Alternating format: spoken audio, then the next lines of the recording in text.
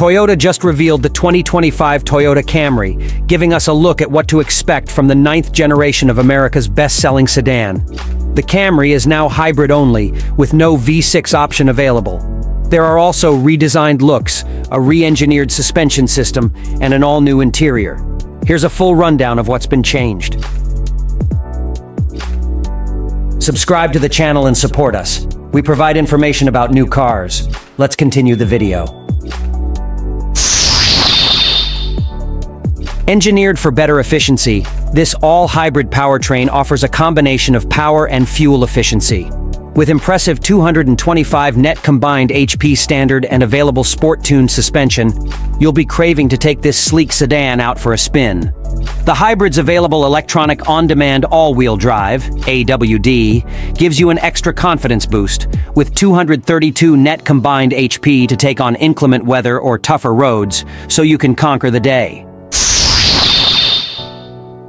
The Camry enters its 9th generation with the 2025 model year, complete with a styling overhaul, a redesigned cabin, and a revised set of exclusively hybrid powertrains. Though the looks are new, Toyota confirmed to Motor One that the Camry rides on the same TNGA-K platform as before. As such, we'd consider this a major refresh rather than an all-new vehicle. This is especially evident when you compare the side profiles, as they look nearly identical. Designers did well to differentiate the two cars in other ways though, like the new front fascia. It uses Toyota's signature hammerhead shape and thin daytime running lights, bringing it more in line with other cars in the lineup like the Crown and the Prius. Toyota also added 2 new color combinations to the option sheet. Toyota hasn't released pricing yet for the 2025 Camry, but given its new hybrid-only lineup, we're expecting to see the window stickers increase over last year's model. Of the 4 models that Toyota will offer at launch, the mid-range XLE trim will likely satisfy most buyers. It adds nice-to-have features such as larger 12.3-inch infotainment and digital gauge displays, heated front seats, leather upholstery, ambient interior lighting, and more.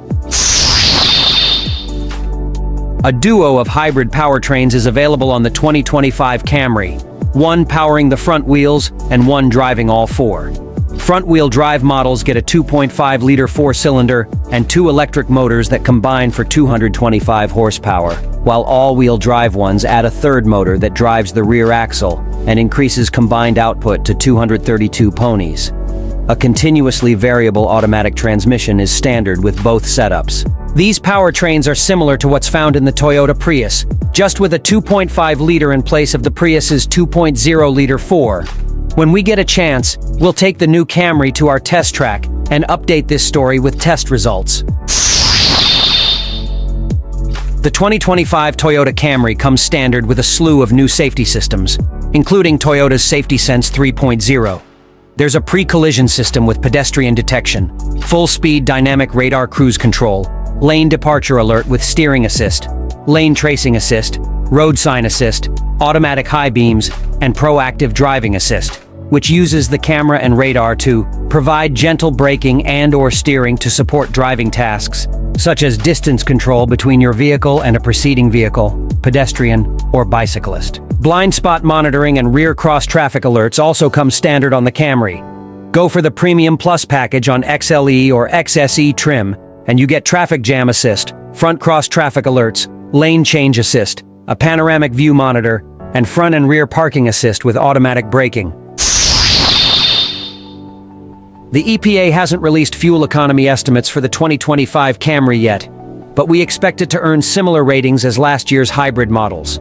That car was rated as high as 51 mpg city and 53 mpg highway. When we get a chance, we'll take the new Camry on our 75 mph highway fuel economy test route and update this story with its real-world MPG. Inside the Camry's spacious interior, there's plenty of room for adults to get comfortable in the front and back seats. The dashboard design is highlighted by a large trim piece that stretches from the passenger's side to the infotainment display. Cloth upholstery is standard, as is dual-zone automatic climate control and rear air vents.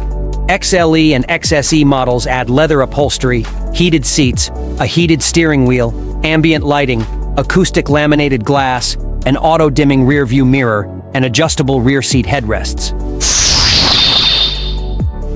While the LE and SE trims get an 8.0-inch infotainment display, the XLE and XSE models come with a larger 12.3-inch unit. Either way, both screens run Toyota's latest software interface, which we've found intuitive and quick.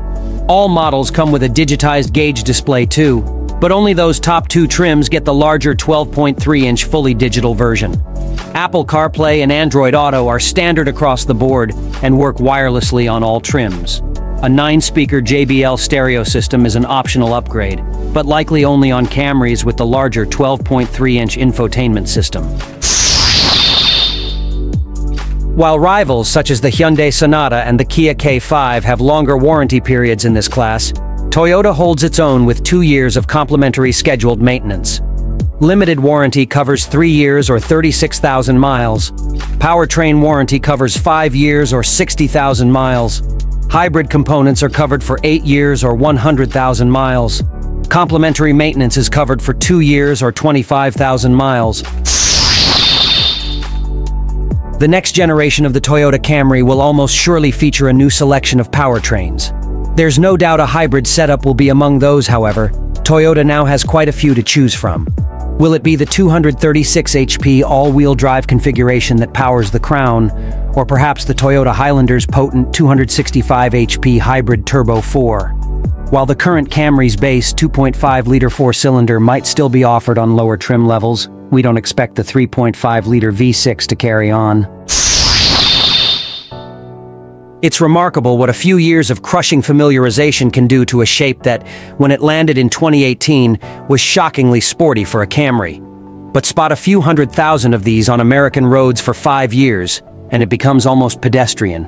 In profile, the outgoing Toyota Camry blends expressive body lines and lighting with an upright traditional butt and an almost blocky, conventionally sculpted hood line. It's unabashedly a 3-box sedan, even if it's more interesting to behold than any Camry before it. This view best highlights how similar the new Camry and the old one are underneath.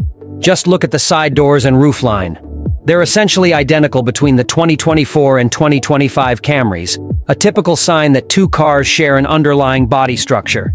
That isn't to say Toyota hasn't hidden the recycled TNGA bones well. Despite the familiar shape, the new Camry looks sleeker in profile thanks to some clever visual trickery. The thinner taillights and the chamfered bumper corners and dipped hood and trunk lid front and rear do a lot of the heavy lifting, tightening up the look. More rounded surfaces blend nicely with the still sharp body side creases, and it looks like the old Camry XSE's available two-tone paint, with a blacked-out roof, carries over as an option on the new model, as seen here. If the old Camry looks somewhat ordinary in profile, its nose is anything but. Toyota offered 2 basic styling packages for the last generation Camry, with the sportier SE and XSE model wearing the grille-tastic setup pictured here, and more traditionally styled LE and XLE trims wearing toned-down bumpers and wider grilles without extra corner intakes. Again, shove aside familiarity and think back to 2018. It was eye-popping for a Camry, hybrid or otherwise, to have a schnoz so thoroughly covered in grillwork as to make a Porsche 911 GT3 blush. Sure, most of the black plastic mesh is actually closed off, for smoother aerodynamics, and let's face it, no Camry engine requires that much cooling. But the look is undeniably bold for a mid-size sedan. As before, the 2025 Camry can be outfitted with one of 2 separate front-end designs, again split down LE XLE and SE XSE lines. There is slightly less differentiation than before, however, with both variants wearing effectively the same basic look. Only the details change. That means both LE XLE and SE XSE versions get the large C-shaped corner vents seen on the XSE here, along with the thin upper grille slot and larger lower central intake. The corner intakes aren't as wide on the LE and XLE, however, and the sportier mesh pattern on the central grille pictured above is traded for more traditional horizontal strakes. On both, the look is cleaner and more upscale than before, with clear nods to other newer Toyota cars such as the Crown Sedan and the newest Prius Hybrid, particularly in the slim, wide headlights. We'd even go out on a limb and declare the grille treatment downright Lexus-like. It echoes the mesh fading into bumper grille designs on the latest RX and TX SUVs.